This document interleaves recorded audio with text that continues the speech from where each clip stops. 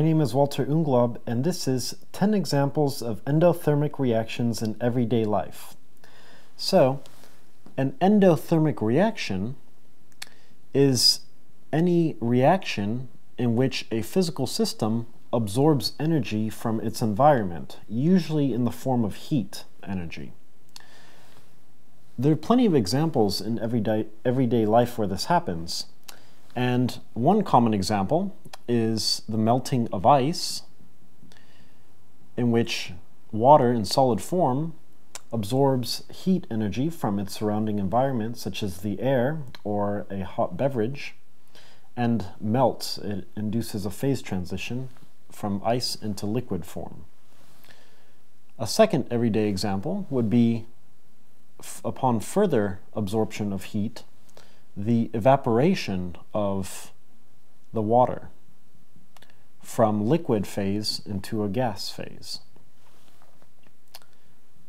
So this is what happens when you boil water. A third example in everyday life would be cooking an egg, for example. The texture and composition inside the egg, well, primarily the texture will change as it heats up due to the heat in the water surrounding the cooking egg. A fourth example would be baking a pizza. So in an oven, the temperature of the air rises to several hundred degrees, and this will cause the frozen pizza to bake. A fifth example would be photosynthesis. And photosynthesis occurs in plants in which radiation from the sun combined with sugar will induce reactions inside the plant and allow it to produce CO2. Produce oxygen while it uses CO2. And this is known as an endothermic reaction. A sixth example would be if you're cold and you're warming up your hands, you cause the skin to heat up.